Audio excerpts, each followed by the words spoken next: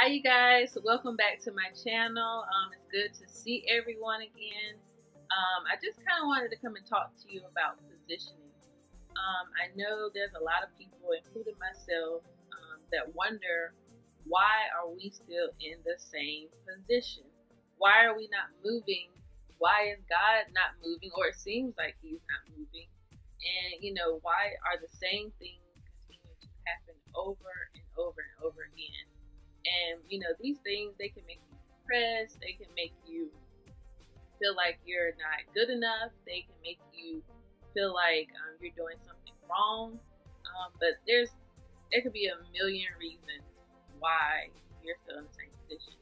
And a lot of times God has us in that same position because he is trying to teach us something so that we can be a light and to be able to teach somebody else.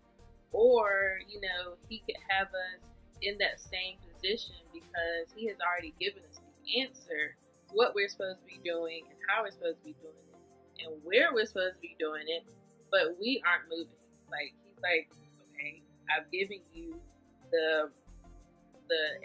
I've given you everything you need to be able to move yourself from this position, but you're the reason that's holding you back. And I know I'm a victim of that towards my own self. A lot of times I hinder myself from doing things because I'm like, I'm procrastinating, or I don't have the motivation right now, and I'm like, why am I still in the same place? And the only person holding me back is me.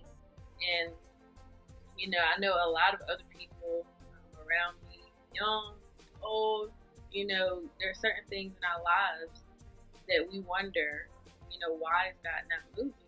And sometimes God isn't moving because, he's trying to, like I said, teach you something. And because he wants you to be a light to somebody else, and if we have not gone through it, how can we teach others? And I definitely know for a fact that God has taken me through certain things so that I can be a vessel to somebody else and be a light to somebody else. And like, for instance, like my current situation, financially, work-wise and everything, I'm like, God, why won't you give me a different job? A place where, I can do this, I can do that, and I've applied for stuff, and, nothing has come. And I look at my friends, and I'm like, they can apply, and they get callbacks right then. And, I'm starting to realize God has me positioned in a certain place to do what he's called me to do. And for sure, I know it is to be on this YouTube channel talking to you, and I know a lot of times we look at people around us and we're like, why is it happening to them? Why is it happening to them? Why are they getting married? Why are they getting the job? Why are they getting a new car? All these things, and we tend to beat ourselves up because we're not there. We have to remember that our position is positioned by God, and that he has us in these positions for a reason, for a certain time, for a certain period. Just this week, a lady came to my job. I knew nothing about her. She knew nothing about me, and she told me, sometimes God has us in positions, certain jobs, certain places, so that we can be a light to others. And I was like, sometimes you don't want to hear that stuff at that moment. It doesn't register then, and it registers later. But I was like, I'm thankful for her coming in there and being positioned to tell me what she needed to tell me, and she was obedient to God. So, I know it can get very discouraging. It can get frustrating. You can, go through different emotions because you feel like you're not moving. You feel like, I'm praying, and God said, if I pray, the door will be open. But sometimes we're knocking at doors that God doesn't even want to be open. He's like, you've been knocking at this, and if I wanted you to have it, I would open that door up for you. And I've been a person who's been dealing with that because I've been knocking at certain doors for I feel like almost 2 years, and the door has not been open. And finally, I'm realizing that if God wants you to have something, if God wants to do something in your life, it doesn't take you to knock and knock and knock and knock and not for it to happen. He can do it instantly. He can do it in a second. And, you know, a lot of times, like I just said, sometimes we're knocking at the wrong doors. And he's like, okay, like, you're in the same position because that's not where I want you to be. You need to stop knocking at that same door and try something else and seek me and see what I have for your life and for the plan for your life. And, you know, sometimes we're battling some certain things internally, you know, maybe at work, maybe in a relationship, maybe in a marriage, maybe with our friends, and we just can't seem to get out of that, you know, that same thing, you know, that same thing that keeps happening. And we're battling it internally, but he's like, I need you to seek me, and I will fight that battle, and you won't even have to worry about it. Just like in his word here, he brought me to 2 Chronicles 20:17, and it says, you would not have to fight this battle. Take up your position, stand firm, and see the deliverance the Lord will give you, Judah and Jerusalem. Do not be afraid. Do not be discouraged. Go out to face them tomorrow, and the Lord will be with you. And, you know, and that just reminded me that, you know, I don't have to fight any battle. I don't have to beg anybody to give me a job. I don't have to beg anybody to be with me. I don't have to beg anybody to like me. I don't have to beg anybody for anything. But if I give it to God, he will fight the battle. And he will make it happen if he wants it to happen. So that just goes to show it's in his word. And, you know, I personally have to remind myself, like, even though I'm up here talking to you and telling you these things, these are things that I also battle on a daily basis and go through. You know, so I'm not only telling you, as I'm talking to you, I'm talking to myself as well. You know, and it also says in Lamentations 3:26, it is good to wait quietly for the salvation of the Lord. And that is something that I am definitely learning, because a lot of times, you know, when you're in a certain position, you want to figure out why, you want to figure out when, you want to figure out how.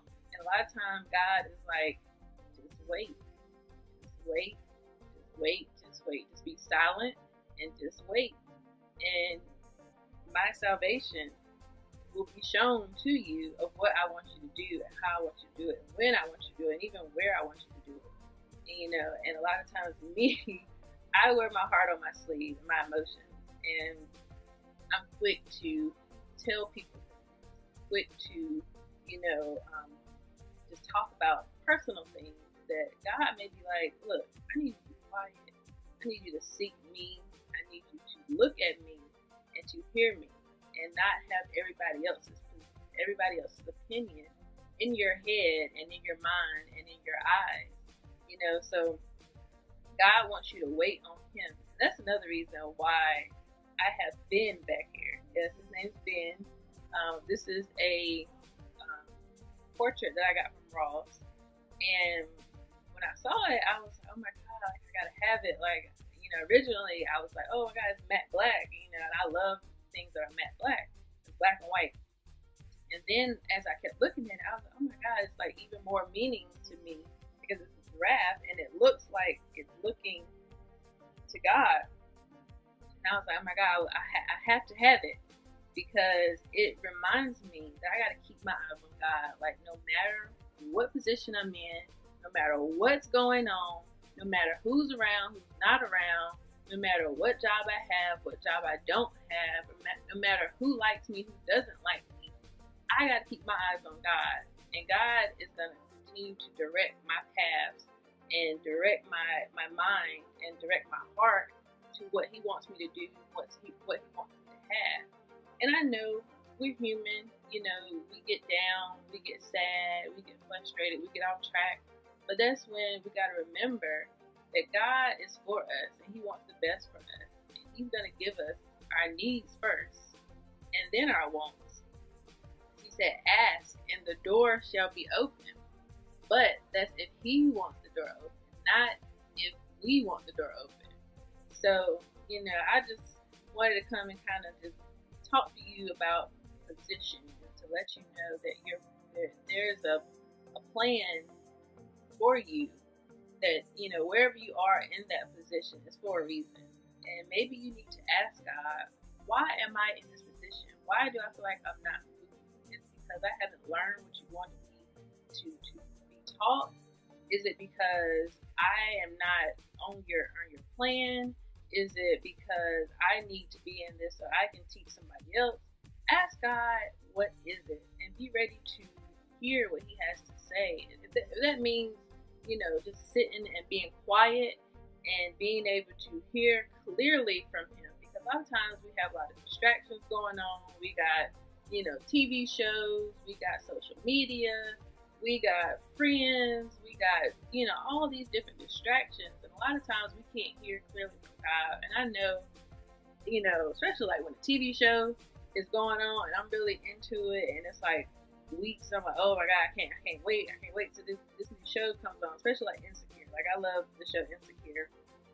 And it has taught me a lot of good things, but I do know that when that season was on, I was so in tune to Insecure probably every week. That's what I look forward to. And sometimes, you know, to be able to hear God and to hear what he wants for your life, you have to kind of tune a lot of stuff out. And I'm definitely not talking bad about Insecure, because that is still the show. But I'm just saying, a lot of times we don't realize things are consuming our minds and consuming how much time and how much, you know, things have taken over, that we can't even hear God and what he wants for our lives, even when we pray. Sometimes we'll pray about things and be like, oh my God, like, you know, he hasn't answered, and that's because we're distracted. So whenever you ask God to show you things, to speak to you, you need to make sure you're ready to hear and ready to receive and ready to be, have your mind clear to hear him clearly. So just sometimes you just gotta just turn it off. Just turn the phone off, turn the TV off, and just sit in quietness. And I do that a lot. So I think I'm pretty used to sitting in quietness. I think it's pretty relaxing sometimes. But just know that your position is for a reason. You're in that position for a reason, and you just need to seek God. Find out why he has you in that position and where he wants you to go and what he wants you to do. And just try to go from there. You know, I know it can seem long. It seems like sometimes God is not talking. It seems like he's not listening, but he is. And a lot of times, just like they say, when the teacher is given a test, the teacher is not talking. So you could be in a test, and God is going to keep giving you that same test over and over and over again until you pass it. So just ask God, say, God, what is it? What is it? Why do I keep going through these same things over and over and over again? And why do I seem like I'm not moving? So that is my homework assignment for you this week, is to ask God, why are you still in the same position that you feel like you should be moving from or in or whatever, you know, and see where he takes you, and just be ready to receive it and be ready to hear what he has to say. Clear your mind, clear your space. You know, if you have to say, like, I can't go to this event, I can't hang out with you right now for your friends, stuff like that, because you're in a place where you really need to hear from God, that's what you have to do, you know. So my prayer is for, you know, everyone watching this video to be able to know what their plan is and to know why they're in a certain position. So make sure you comment below, like if you have any type of questions, you know, even if you just want me to pray for you, comment below. Or if you just want to talk, you know, I'm reachable by email. I'll place my email link below, you know, because I like people to encourage me as well, you know, and I like to encourage others. So don't forget to subscribe, and I hope everyone is having a great day, and continue to have a great day, and continue to keep your eyes on God and be blessed.